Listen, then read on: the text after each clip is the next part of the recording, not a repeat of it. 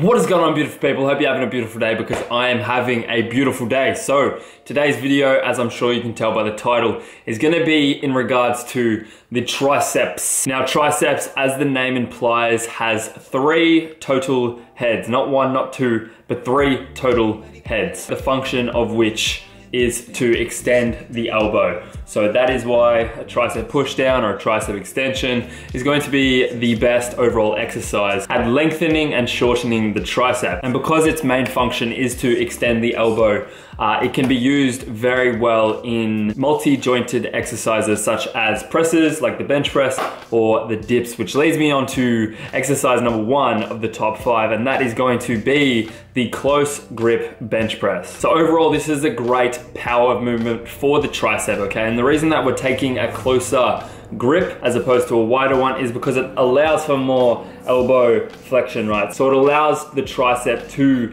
lengthen out more, and then you also get a nice contraction on the way up. Something to think about while doing this exercise is to be twisting your elbows into your sides. So on the negative portion of the movement, you want to be pushing your elbows into your sides. When you keep your elbows out here, or if they're flared, you really put yourself at risk of injury within your shoulder joint. Power exercise number 2 is the straight bar push downs, right, with the tricep. So this is just basically what the tricep is. It's all about flexing at the elbow and then extending at the elbow. So on the stretch, you really want to let it pull the elbow the whole way up so your tricep is fully lengthened. I see a lot of people, they stop halfway and they're really limiting that amount of engagement that they could be getting within their tricep. So typically what I'm gonna do is take about 1.5 steps away from the cable and then pin my elbows into my sides basically as much as humanly possible. And then all you need to think about is letting the cable pull your arms up, lengthening the tricep, and then all you need to do is press down,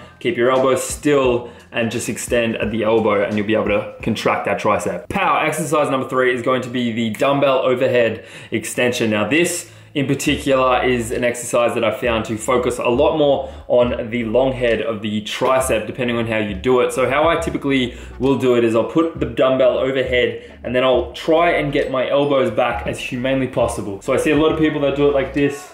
You want to get them all the way back here, and then it's a very short movement, just like that. So this one is going to require a decent amount of shoulder mobility. So please keep that in mind. If you do have tight shoulders, you may not be able to do this to the best of your ability. Power, last but not least, exercise number 4 is the tricep cable kickback. So what you wanna do is set the cables down at the bottom pin. And then what you'd wanna do is bend over at about a 90-degree angle with your tricep up, back in the air. And then all you need to do is let it pull your elbow forward to stretch and lengthen the tricep. And then all you need to do is extend back and up, twisting outwards as well, which is gonna place a little bit of the load on the outer head of the tricep. So the reason we're using cables as opposed to a dumbbell kickback is it keeps constant tension, right? So on the negative portion of the movement, if you're using a dumbbell, once you get to here, it's really not on the tricep anymore, is it? It's more so on the rear delt, which is keeping it stabilized. But a cable is always gonna pull. It's always gonna be pulling it this way.